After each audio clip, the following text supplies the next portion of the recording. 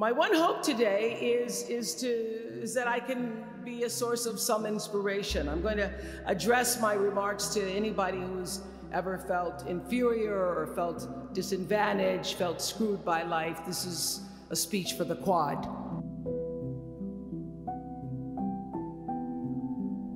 Well, I was on television by the time I was 19 years old.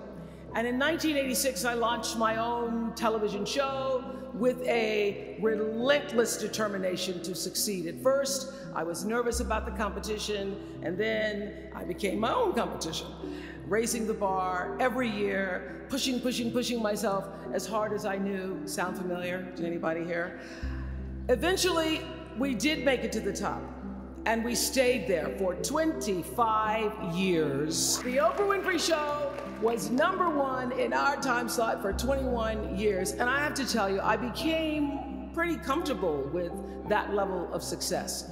But a few years ago, I decided, as you will at some point, that it was time to recalculate, find new territory, break new ground. So I ended the show and launched OWN, the Oprah Winfrey Network. 1 year later, after launching OWN, nearly every media outlet had proclaimed that my new venture was a flop. Not just a flop, but a big, bold flop, they call it. I can still remember the day I opened up USA Today and read the headline, "Oprah not quite standing on her own." It really was, this time last year, the worst period in my professional life. I was stressed and I was frustrated, and quite frankly, I was embarrassed. Doesn't matter how far you might rise, at some point you are bound to stumble, because if you're constantly doing what we do, raising the bar, if you're constantly pushing yourself higher, the law of averages, not to mention the myth of Icarus, predicts that you will at some point fall. And when you do, I want you to know this, remember this: there is no such thing as failure. Failure is just life trying to move us in another direction. Now, when you're down there in the hole, it looks like failure. So this past year, I had to spoon feed those words to myself. And when you're down in the hole, when that moment comes, it's really okay to feel bad for a little while. Give yourself time to mourn what you think you may have lost. But then, here's the key: learn from every mistake, because every experience, encounter, and particularly your mistakes, are there to teach you and force you into being more of who you are. And then figure out what is the next right move. And the key to life is to develop an internal, moral, emotional GPS that can tell you which way to go. But the challenge of life, I have found, is to build a resume that doesn't simply tell a story about what you want to be, but it's a story about who you want to be. It's a resume that doesn't just tell a story about what you want to accomplish, but why. A story that's not just a collection of titles and positions, but a story that's really about your purpose. Because when you inevitably stumble and find yourself stuck in a hole, that is the story that will get you out. What is your true calling? What is your dharma? What is your purpose? For me, that discovery came in 1994 when I interviewed a little girl who had decided to collect pocket change in order to help other people in need. She raised $1,000 all by herself, and I thought, well, if that little 9-year-old girl with a bucket and a big heart could do that, I wonder what I could do.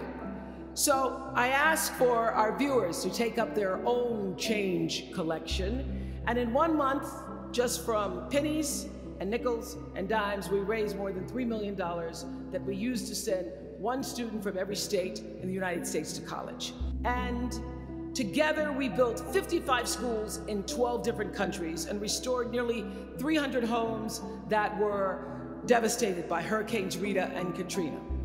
So the Angel Network, I've been on the air for a long time, but it was the Angel Network that actually focused my internal GPS.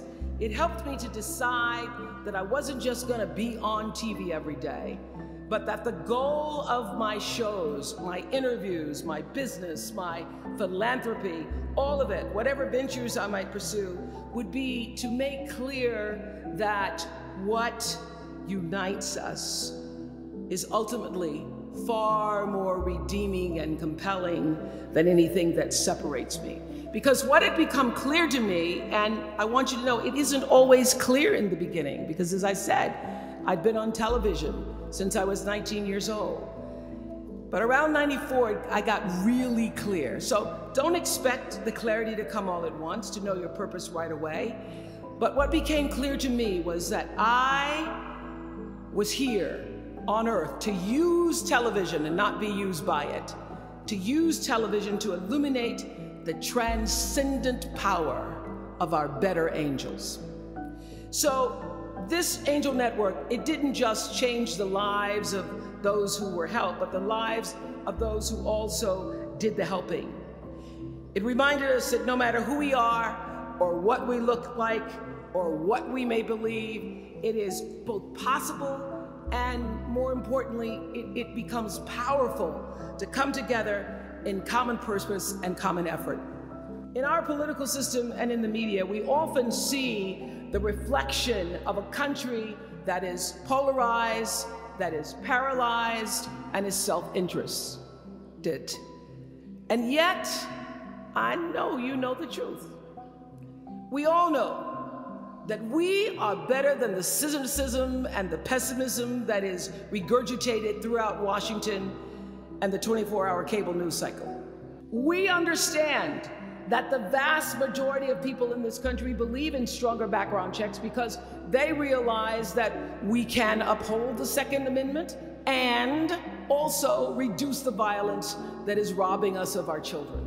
And we understand that most Americans believe in a clear path to citizenship for the 12 million undocumented immigrants who reside in this country, because it's possible to both enforce our laws and at the same time embrace the words on the Statue of Liberty that have welcomed generations of huddled masses to our shores. We can do both. The point is, your generation is charged with this task of breaking through what the body politic has thus far made impervious to change.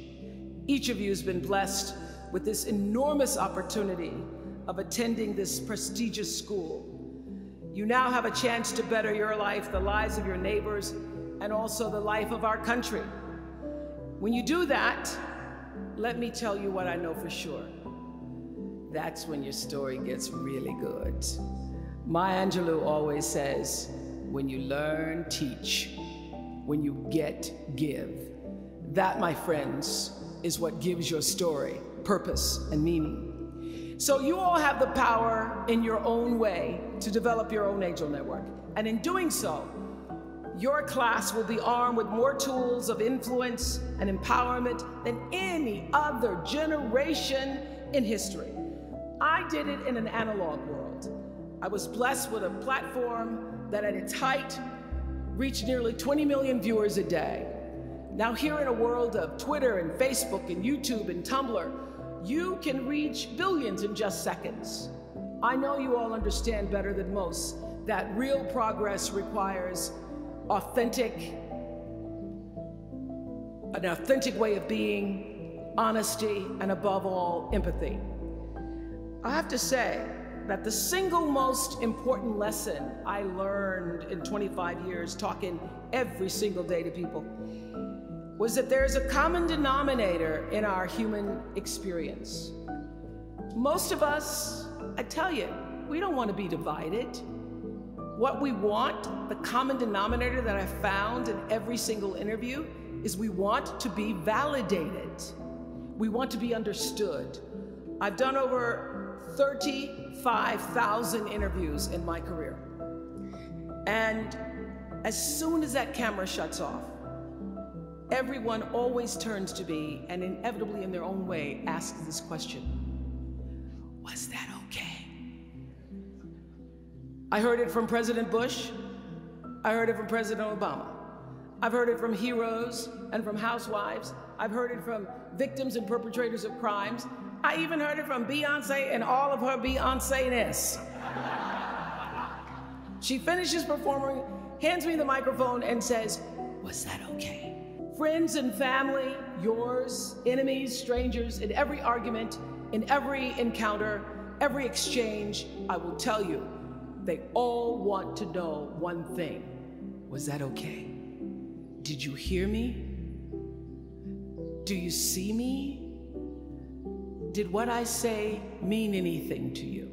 So whether you call it soul or spirit or higher self, intelligence, there is, I know this, there's a light inside each of you, all of us, that illuminates your very human beingness if you let it. No matter what challenges or setbacks or disappointments you may encounter along the way, you will find true success and happiness if you have only one goal. There really is only one, and that is this: to fulfill the highest, most truthful expression of yourself as a human being.